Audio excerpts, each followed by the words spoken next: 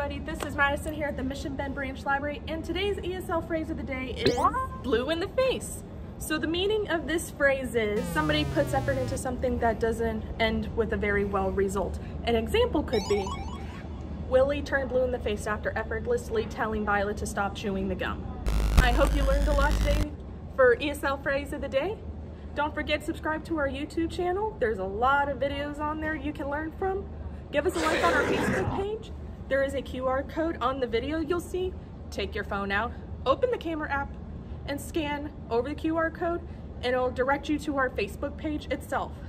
So I hope you enjoyed today, and I hope to see you again very soon.